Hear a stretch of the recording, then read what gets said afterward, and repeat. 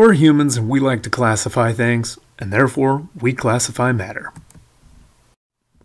All matter is classified into two major groups, our pure substances and our impure substances, or our mixtures. Let's focus on pure first. In pure substances, we've got two basic kinds. We've got our pure substances made of one type of atom, and then we've got our substances made of two or more different atoms chemically combined. Let's take a look at the one type of atom first. Here's our one atom, and here's a whole bunch of identical atoms. We call these things elements.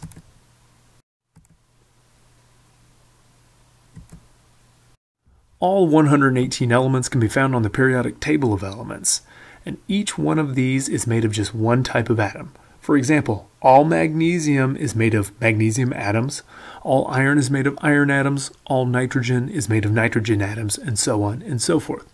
Now, the question is, do we actually encounter these? Yes, we do. So, in our culture, we like to give engagement rings when we ask somebody to marry us, and these represent our pure love. The reason we use pure elements for this is because of that. So let's take the diamond for example. Diamond is made entirely out of carbon atoms. Therefore, diamonds are elemental carbon. Gold bands are made of just gold atoms, and therefore we would call the gold band elemental gold.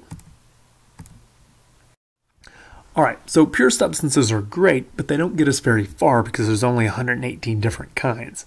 So if we take two or more different kinds of atoms or elements and combine them, we get a whole bunch of compounds instead.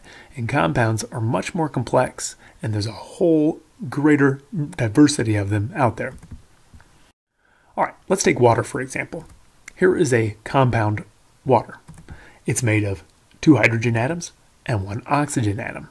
The reason we call this pure is because those hydrogen are always chemically bound to oxygen in the same way. Two hydrogen for every one oxygen. If we have a whole bunch of water, we find that every molecule in there is identical to the others. Therefore, we have pure water, or a pure compound. So if we take sugar, for example, in our ice cream cone, sugar is always 12 carbons, 22 hydrogens, and 11 oxygens. Just like our water was always 2 hydrogens to 1 oxygen. So we can have pure sugar and we can have pure water. And then we can mix those together and get something that is impure. The other cool thing about these pure substances is we can go from one to the other.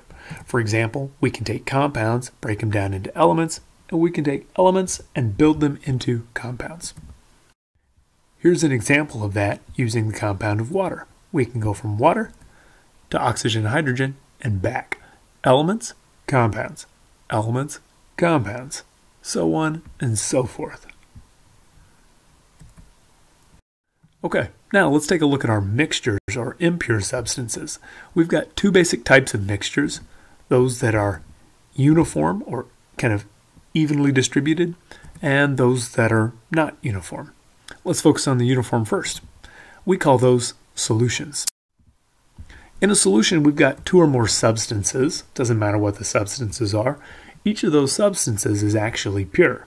But when we mix them together, and they are evenly spaced, we get ourselves a solution. A and B in this case, or green and blue, are not actually chemically combined. They're just kind of mixed together evenly. We could easily kind of pick them apart if they were big enough. Some examples of solutions would be our sweat. Our sweat is a solution of water with some salt and other electrolytes in it. And the Gatorade we would drink to replenish the stuff lost from our sweat is also a solution. It's water and sugar and salt and potassium and some other electrolytes needed by the body. Okay, now we also have non-uniform or impure mixtures, which we call suspensions. In a suspension, just like in a solution, we still have two or more things, substance A and substance B. They're both pure substances, but then we mix them together.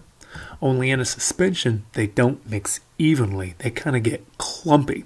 And typically, if we take a suspension and leave it be, they will totally separate and settle out on their own. An example of a suspension would be our blood. Blood has red blood cells, white blood cells, and clotting factors like platelets suspended in it, and not perfectly evenly. And they happen to be suspended in a solution of blood plasma, which is made up of water and sugar and salts. Okay, so to recap, we've got our pure substances like elements and compounds. And then we have our impure mixtures like solutions, which are evenly mixed, and suspensions, which are not. Join us next time as we examine how to build atoms using the periodic table of elements.